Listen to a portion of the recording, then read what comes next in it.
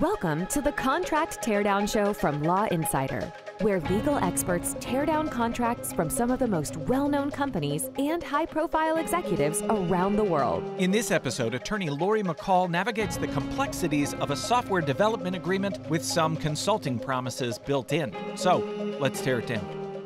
Hey everybody, welcome back to the Contract Teardown Show from Law Insider. I'm Mike Whalen. Today, I am here with my friend Laurie McCall. Laurie, how are you today? I'm doing well, thank you.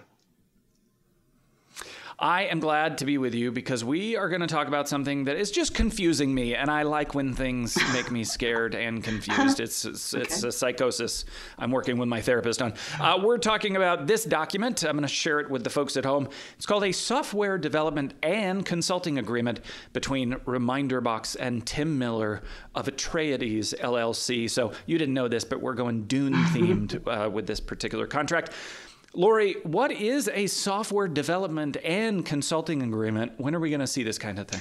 Well, specifically in this context of the contract, which will obviously get into more specificity, I'm not sure in this context.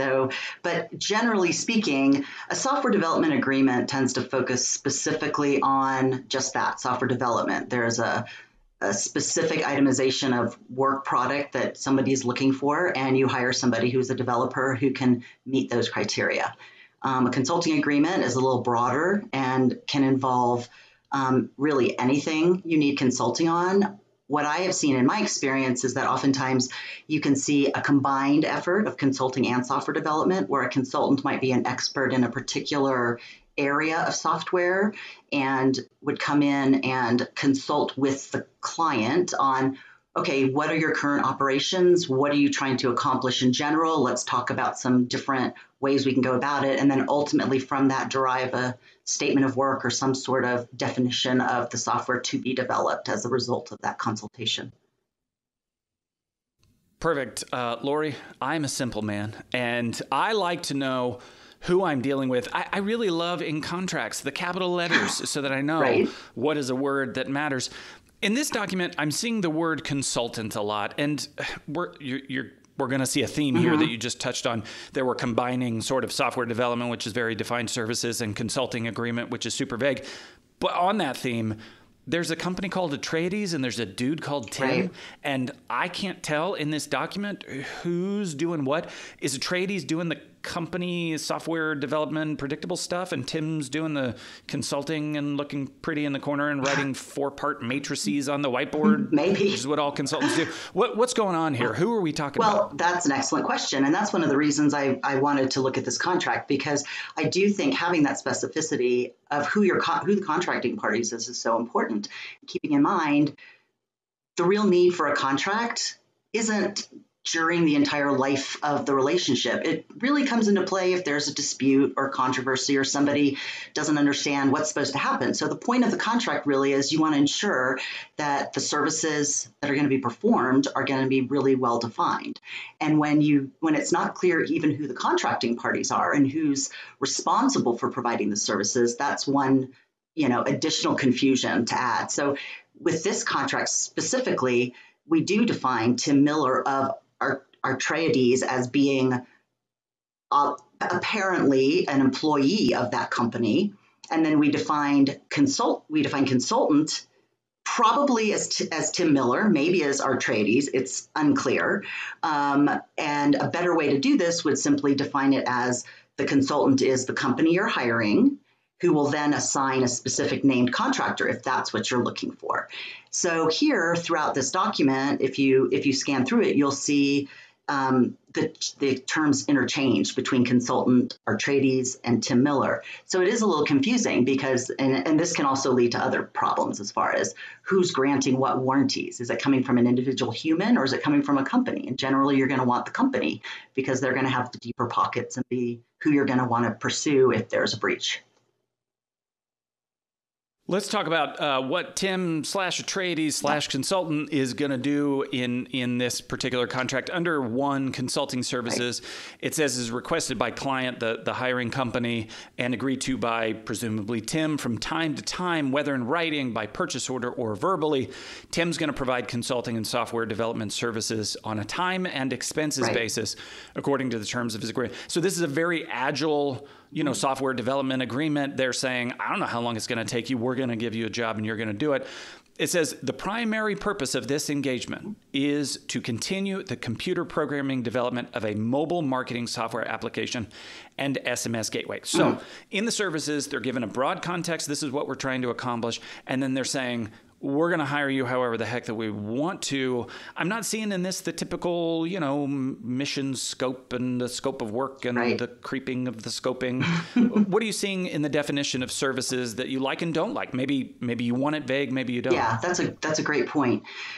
Vagueness isn't necessarily in and of itself a bad thing, provided that the rest of the terms of the contract support that. So in that context, you would be creating more of a master services agreement or an MSA, in which event you could have the services defined vaguely at the outset with the concept written into the document of having work orders, statements of work, lots of different terminology you can use that are attached, mutually agreed to on a project by project basis that would then include the specificity of what is to be developed, and hopefully would also include specific milestones for deliverables, payments relative to those milestones and or deliverables. And it would have, what's the functionality? You would have language around acceptance if you're willing to agree or want acceptance as part of your language, especially with software development. That's really important because, you have to get it installed and you got to get it up and working. Otherwise, there's really no value to your company if it doesn't operate properly. So vagueness in and of itself isn't necessarily a bad thing. However, in this contract particularly, it does say it's on a time and materials basis. But if you look down at paragraph 3, it also talks about a continuing payment of $9,000 monthly.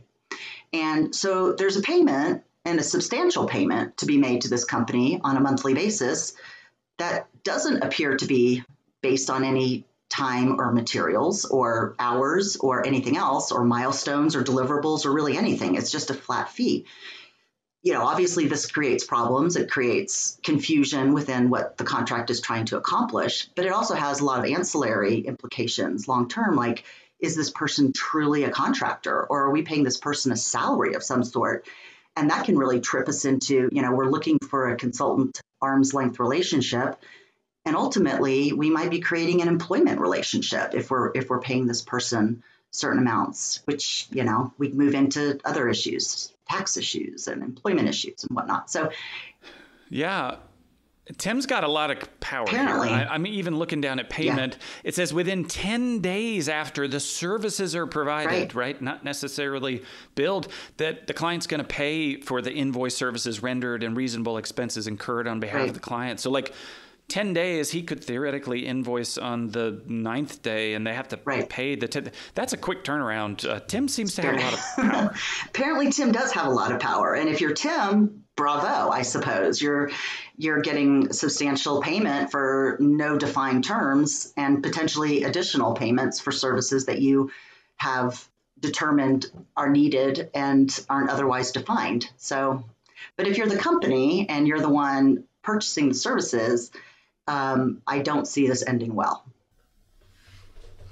Yeah, I want to make a joke about a Dune-related joke about everybody being afraid of the House Atreides, but you wouldn't get the joke, so we're going to move on. If I go down to number 5, it talks about warranties and limitations.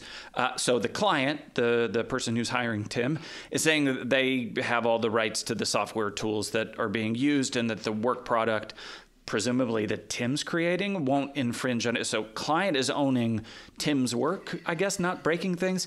And then Tim in B is saying, everything will be fine. I'm not going to break anything. And then C just says, nobody's promising anything else. What do you think about these warranties and limitations? Well, a few things. I think first, it's unclear the way they start off saying the client is warranting something on behalf of the consultant that Tim Miller will have the appropriate right, title, and interest. I'm wondering, was that a typo? Should it have been Atreides or the consultant is warranting that they are going to have the appropriate right, title to the products they use in developing the software for the customer?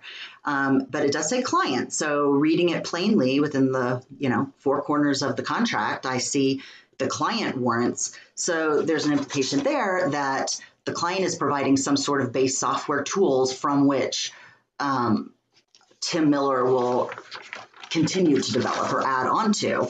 And again, not in and of itself a problem, other than when you get down to transfer of ownership and you're looking at paragraph 6 and it's talking a lot about who owns what along the way.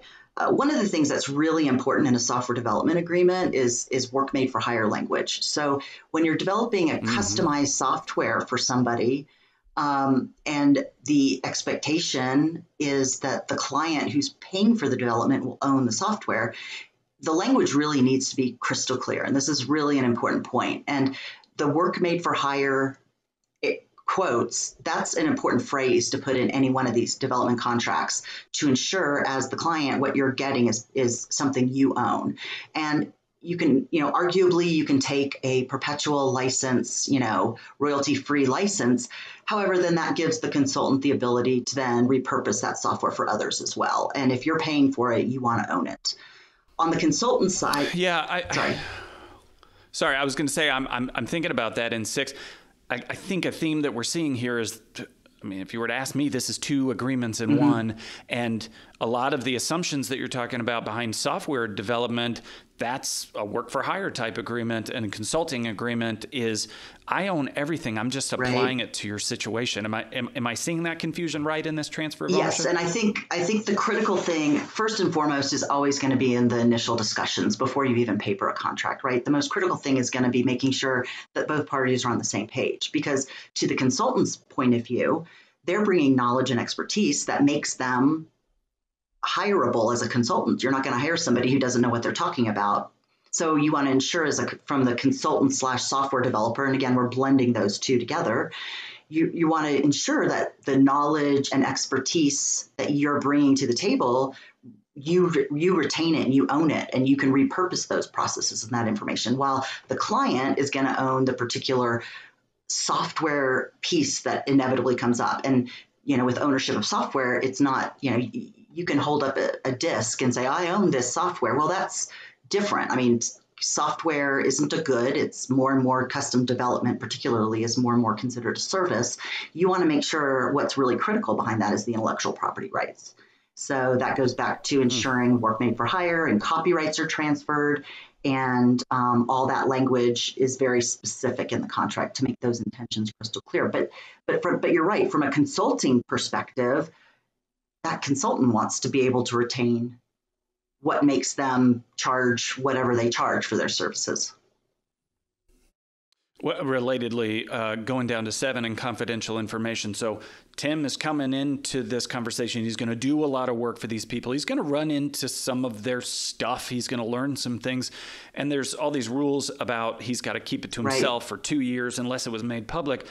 How does that, which again probably makes sense for developing software, how does that work in this context where it's somebody taking knowledge into the future? What do you think about 7? Yeah, I think again, another paragraph that really could have been fleshed out a little bit more to make it clearer what the intent of the parties are or is. I think that ultimately to be able to say that any confidential information that the company provides, so let's say in going into the development, the company is looking for a very specific workflow process and for software to be developed in a certain way, and that process will give them a competitive advantage against their, the competition out there. They want to make sure that's theirs and that the consultant can't then take that and share it with their next customer who might be a competitor. So I think from that perspective, it's very, very reasonable to have a confidentiality obligation on the consultants, but kind of going back to the last point, to the extent that what is really being developed is knowledge and expertise and an understanding of generic workflow processes, that is the kind of thing that the consultant would need to ensure they can take with them. And again, it's really important to be specific about what those things are and whether or not you're going to label things confidential, make it clear. And if you're going to speak to the confidentiality, you'll reduce it to writing afterwards and make it very, very clear that this was intentionally confidential, so do not share it with anybody else. Those types of criteria are really important. One other thing I wanted to point out that I don't think this is necessarily just true of software development agreement, but it's true in any context of a confidentiality obligation. And one thing a lot of folks avoid or don't necessarily think about. But something that's really important is, to the extent any trade secrets are being disclosed, ensuring those are excluded from any cutoff of the confidentiality obligation. So oftentimes we'll see, they'll maintain confidentiality for 2 years or 5 years, with the assumption that within that time period, that information no longer gives the company a competitive advantage. So it's no longer shouldn't be held confidential. But trade secrets, as long as they're held as trade secrets, and very rare circumstances to share trade secrets with anybody. But if you ever do, make sure you carve that out as being in perpetuity, the confidentiality obligation. All right, let's step back, okay, because something feels off here. Okay. And I don't know if we care. And here's what I mean by that. This is a weird context, and this seems actually well adapted to the gig economy, that basically, historically, workers have had a bunch of rights that were tied to the role of being an employee. And now we're in this space where neither employers nor employees, a lot of times, workers, they don't want to be employed. They don't want that relationship. They want a flexible relationship. But they still want all the protections that look a lot like an employee. So what I'm seeing in this is that they're trying to strike that balance where they have this gig. It is, it's a consultant, it's outside, it's work for hire, but they're doing a lot of things that are giving this Tim fella the kind of power that we normally get out of protected employment relationships. Talk to me about what they're trying to do here. Do you see it that way? Is there a better way to do that? Should, in a sort of gig relationship like this, where it's kind of an agile project and when it's done, it's done, should we keep these things separate? Can we put in there employment type protections? What are you seeing out of that sort of in the big picture? Yeah, it's definitely an issue. And the issue is it's not something you can necessarily contract around. And I know there's a preference to say, well, this is what the contract says, and we have all agreed to it, and we all still agree to it. Therefore, this is what it is. That the provision like that, and specifically would be, we're in a consulting or a contractor relationship. This is not an employment relationship, et cetera. However, when you start building in provisions into an agreement, whatever type, when you start building in provisions that appear to be more sort of things that an employee would do, and on top of that, have terms around that support that. For instance, the $9,000 a month payment, but there's no defined services. That starts sounding more like a salary than a consultative arrangement where it's pay for services. It sounds much more like, okay, well, that's what you would do with an employee. You pay them a salary. And there's a lot of other terms like this. The problem is that the determination of consultant versus employee is all, and I'm sure everyone can think back to law school, it's all around the issue of control and whether or not the hiring entity has control over what the third party is doing. And if they do have control, then you're tripping into what looks like an employment situation. There's a motivation on the part of the IRS. They have different balancing tests they can use, but fundamentally, they'll go through their checklist and they'll say, well, I know you say you're a consultant and you're not an employee, but check, check, check. You're doing all these things that really make you look like an employee. And therefore, guess what? You're an employee, whether or not you want to be. Now, does that mean you have an obligation as the person who's now being called an employee to behave like an employee? No. But what happens is the company now suddenly is looking at going back and paying Social Security taxes and potentially offering retroactive benefits to this person. Again, certain agencies are looking for ways to,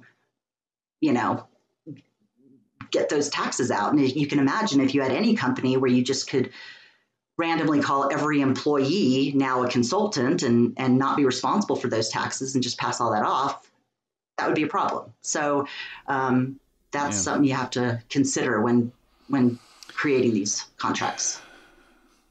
Yeah, the freedom to contract got a little complicated around 1900 when we invented the corporation and the administrative state at the same time. So super point. Interesting. I appreciate you bringing this to us, Laurie. It's a really interesting context. For people who want to reach out to you and learn more about your work and how you think about documents like this, what's the best way to connect with you online? I'm on LinkedIn under Laurie McCall, and that's the best way to reach out to me. Message me anytime. Cool. We'll have that information and a link to this document over at lawinsider.com/resources. Also, if you want to be a guest on the Contract Teardown Show, feel free to email me. I am at community@lawinsider.com. We would love to have you. Laurie, thank you again for joining us. Thank you. For the rest of you, we will see you next time. Thank you. Thanks so much for tuning in to this episode of the Contract Teardown Show from Law Insider. If you're enjoying the show, please feel free to rate, subscribe, and leave a review wherever you listen to your podcasts. That helps others find the show. We really appreciate it. Thanks again for listening, and we'll catch you in the next episode.